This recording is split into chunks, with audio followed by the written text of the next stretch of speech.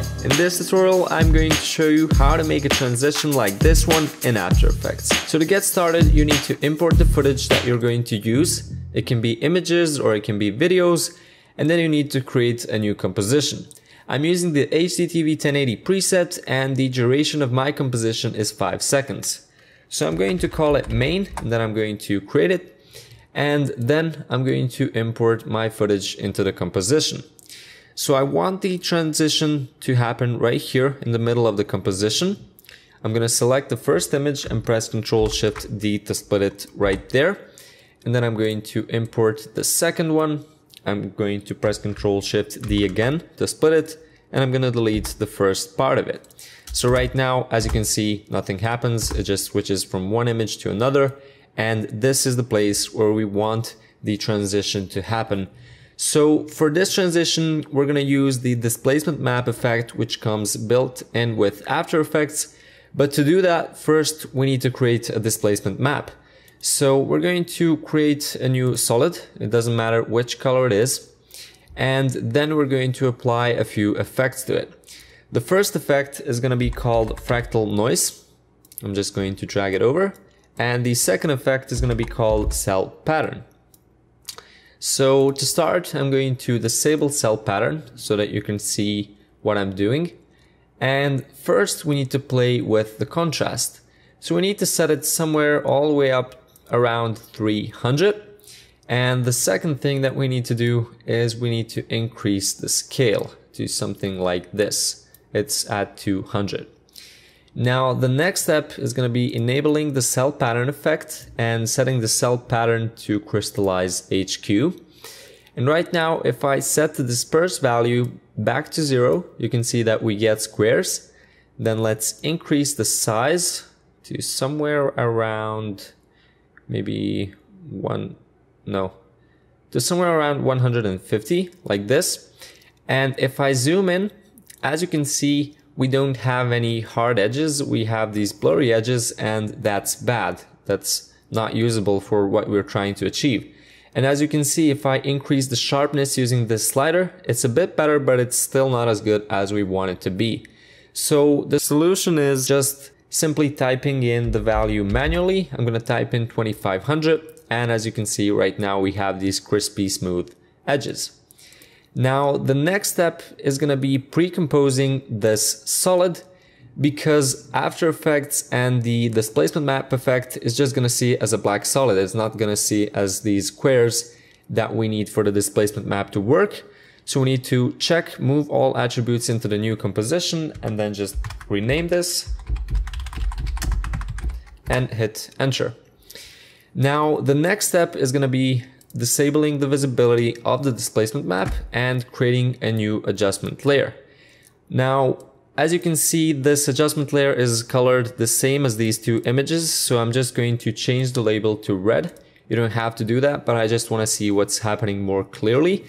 And then with the playhead right here, you can press Shift and page up once and then twice, because we need this to be 20 frames before the transition point. Then press Ctrl-Shift-D to split it and delete the first part. And now let's get back here and press Shift and page down twice, which will move us 20 frames forwards. Now I can delete this part of it again by splitting it, pressing Ctrl-Shift-D, and then deleting this part. So one final step is going to be splitting the adjustment layer right here. And then we need to place it, the first part of it on top of the first image and the second part of it on top of the second image. So now let's get to the displacement map effect. So type in displacement map right here, and here it is in the distort folder. Then apply it to the first adjustment layer, and let's adjust the effect right away. We need to set this layer obviously to the first layer right here that we've created. And then let's set both of these values to luminance, and let's set the maximum horizontal and the maximum vertical displacement to 0. So now we can select this effect, press Ctrl-C to copy it, and then we can paste it over to this adjustment layer as well. Now the next step is going to be creating keyframes for the maximum vertical displacement. And then we can select these two by clicking on the first one and then control clicking on the second one and press U to show these keyframes. Now let's go all the way back here and let's create another keyframe, and then let's go out here and create a keyframe but on the second layer. Now right here at the very transition, we want to set the value of the first keyframe to 150 and the value of the second keyframe to the opposite, which is going to be minus 150. And right now, if we preview this, you can see that we have something that doesn't really look good. Now, obviously, the first problem is these black parts, which we're going to fix by applying an effect called reptile. We need to apply it to the footage and not to the adjustment layer, because if you do, nothing's gonna happen. So let's set tiling to unfold and let's expand it down by 150 and up by 150, because that is the amount of movement that we have. And now you can just do the same thing like we did with the previous effect. Just press Ctrl C and then select the second image and press Ctrl V. So right now that problem is fixed. But as you can see, this doesn't quite look as smooth as we want it to be.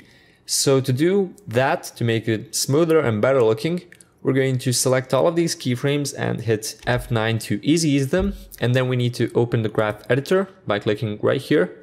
And now right click and make sure that you're editing the speed graph.